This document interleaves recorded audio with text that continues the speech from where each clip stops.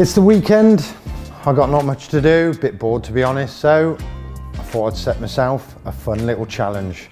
And it involves this thing. I want to leave my workshop at home and ride my Sinclair C5 all the way to the top of the Malvern Hills. But that's only half the journey. We don't want to be stuck there. It's got to get us all the way home too. The Sinclair C5 was produced 40 years ago now, back in 1985, and at that time they claimed it had a top speed of 15 miles an hour and a range of 20 miles. So I bought my C5 6 years ago. I did a couple of trips in it, but there's no way I can do a 20-mile range in this. My brother, he does triathlons and Ironman men competitions, or whatever they're called. With a bit of pedaling, he'd probably get 20 miles out of it. And my dad, he's in his 70s, does half marathons, and he's always running about. He'd probably get 20 miles out of it. But me, I'm all motor, me. I ain't gonna pedal this thing. I'm like the black sheep of the family, cannot stand exercise. But our trip, it's more than 9 kilometers long. That's 5.5 miles. And looking at this graph, it's uphill the entire way. And I just don't think this motor has got enough like oomph in it to get us up that hill. And the range, 20 miles, yeah, it's 9 kilometers there, 9 back. I don't reckon we'd do more than 4 miles on this. We need to test it. I got a fairly big garden, so let's get a battery in it. Let's pump up the tyres and get it outside and give it a whiz. Right, we're outside. Clouds have covered us now, but there's the beast. So my garden is quite long, as I said. I'm going to keep it to the compact gravel bit where I've driven up and down, so then that gives us least rolling resistance. You'll have to excuse the hedge behind me. If you remember the last video where I built the buggy, I said the storm blew me gates inside out. It also blew all the trees down that hide my workshop, which sucked. I got a phone app in my pocket that's going to record our top speed now. Are we going to get 15 miles an hour? It's doubtful, isn't it? Right, let's get in. Let's turn our power on. Let's go.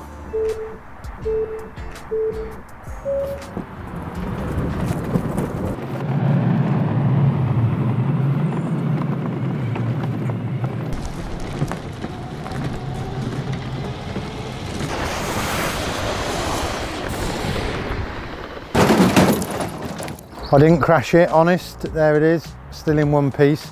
So let's get the phone out and have a look.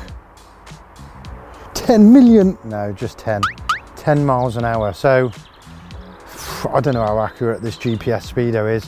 What's that, 1/3 down on top speed. The battery's fully charged, but this C5 has been sat on top of my body shop for the last 6 years, so you never know, it just might need running in, it might be a bit tight.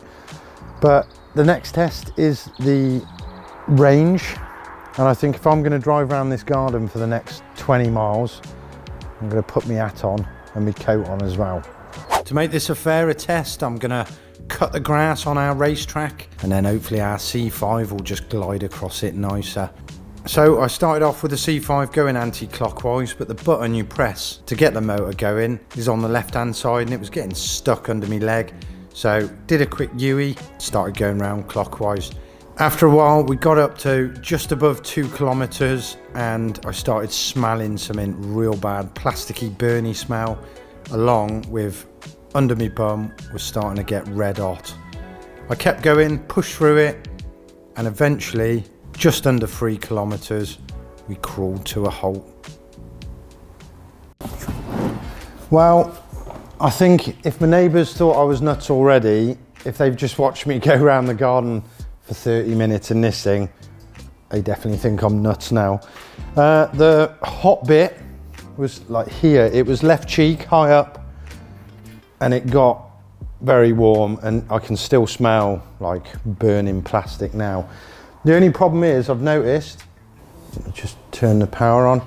If I press this button now, it just clicks. There's no throttle on these. It's just on or off. You know, you can't regulate the speed, but there's nothing. Well, I've got a screwdriver in here. Let's just give it a knock.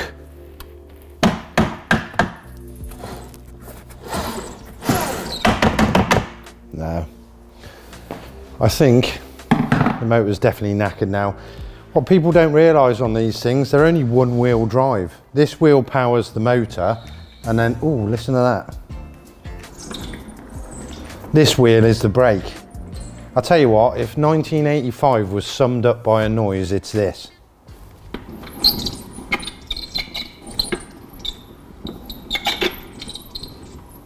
I think we need some wheel bearings on that. Right, well, I definitely can't go up the hills on this motor anyway because it's knackered. So let's strip it down.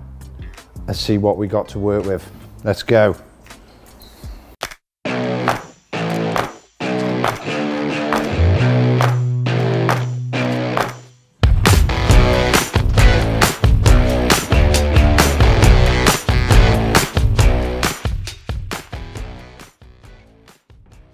And there we go. Have a look at that. I mean, there's not much rust on it, to be honest. Seeing as it's 40 years old, it's done well. There's the motor.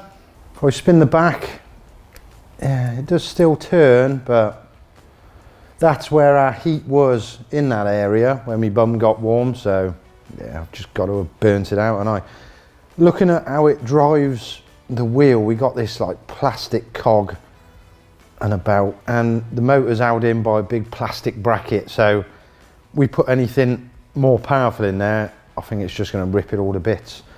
It is freewheeling. Hear that noise.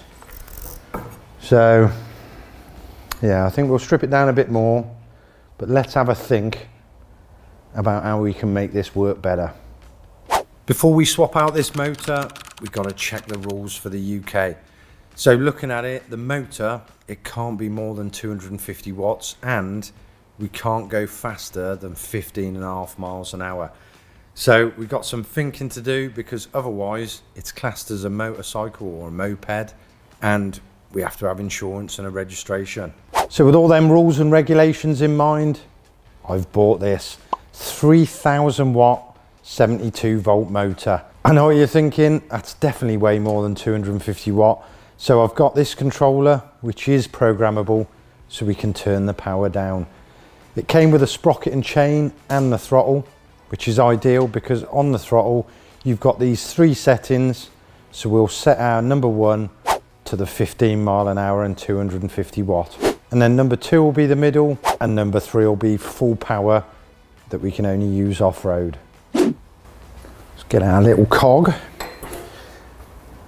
So I noticed on this wheel, the middle of it has got this like star thing on it, but the other side just got the bearings. So that's our bearings that are squeaking like crazy. Oh yeah, there is a spline in the middle of that. Try and get it off without shaking the thing. Yeah, there's our little bout. Let's try and slip that off. And there we go. Oh, washer's falling over.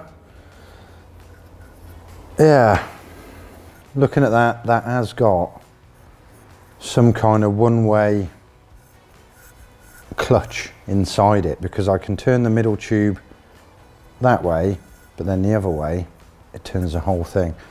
We're going to need that because when we're coming back down from the hills, I don't want to be always on the motor. I want to just let off and let it like coast, you know. I don't want to put pressure on it. That looks like it's going to fit that cog on that bearing. We just got to, not smash, I was going to say smash. We got to gently persuade this plastic cog off this metal bearing. Let's have a go.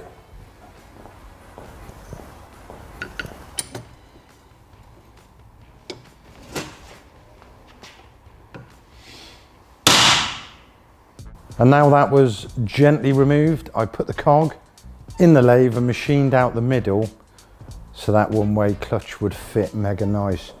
And then I welded it, hopefully flat, in this socket.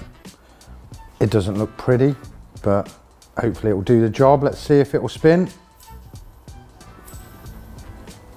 Yeah, that'll do. That is bodge-tastic. I took the middle out because in there looked like little plastic needle rollers, and I think welding that sprocket onto that would have totally melted everything inside. So just got to press that in the right way, so our motor is going to spin the right way, and then fit it on and give it a little spin to see how square it is. Right, let's get on with the hardest job, the motor. So hopefully it's just this little nut that's pinching this motor together. Once that's undone, give it a nice little wiggle. Slides right out in one piece, awesome. Then this plastic bracket, it's just too weak, we're not going to use it. Let's cut the top off and then we can test fit our motor. Luckily, the hole where the old motor was, it looks pretty much the same size. So that will do to hold it in place. Let's slide it in. Oof. Look at that. That's proper in line. Hey, that's going to be mint there. I think all we'll do, because we need to adjust it like up or down to tighten that chain. So I think a bracket across the top, down the front to there, and we'll have like a threaded bar on either side. And then just wind it up. That's a bit of luck. Looks like it's going to be an easy fit. Right, let's make a bracket. So after a lot of cutting box section and angle iron up, grinding flat sheet and drilling holes in it, I've made this contraption. It's proper sturdy. There's absolutely no movement in that at all. I mean, it looks a bit unsightly, but it's got 12 times more power than the last motor, so it's got to be. I managed to cut down the chain so it does turn, but there is a little bit of slack, but I can space up this motor. But I mean, apart from the looks, I think that is ideal. I had to put a brace bar around the back because I need to come off the chassis here through and down to hold our battery, which I'll show you. So to run that motor, because it's so powerful, I needed this, which is a 40 amp hour 72 volt battery, but I think we'll have to put it that way around. It is mega heavy, so it needs to go dead above the wheels to hold the weight, but that's where it's going to fit. Whew, that is heavy. Right, I'll carry on with me battery cage. Hopefully we'll get it running today. Fingers crossed.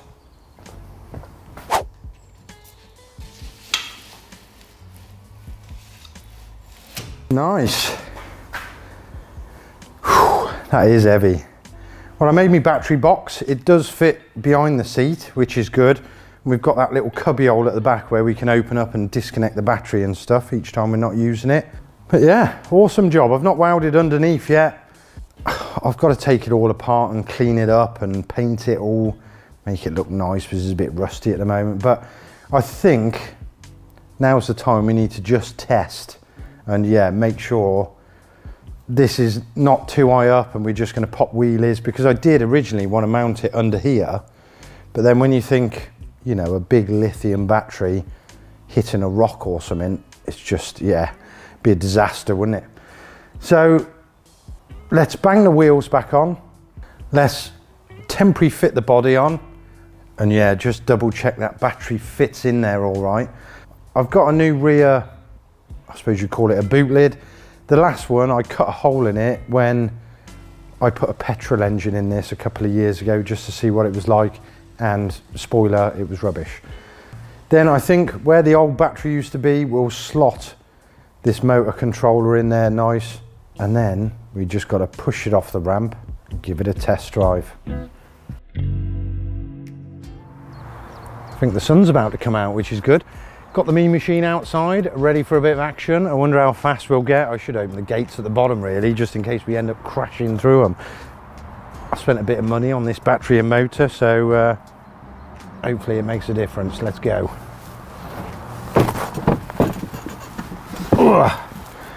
Turn the power on. 3, 2, 1.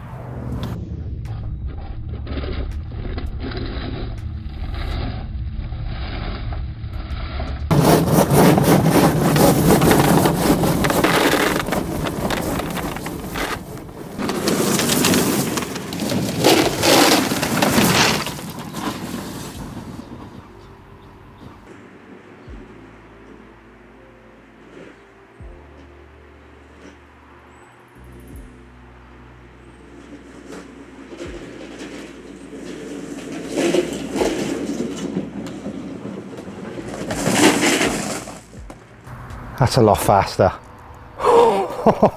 Got no traction.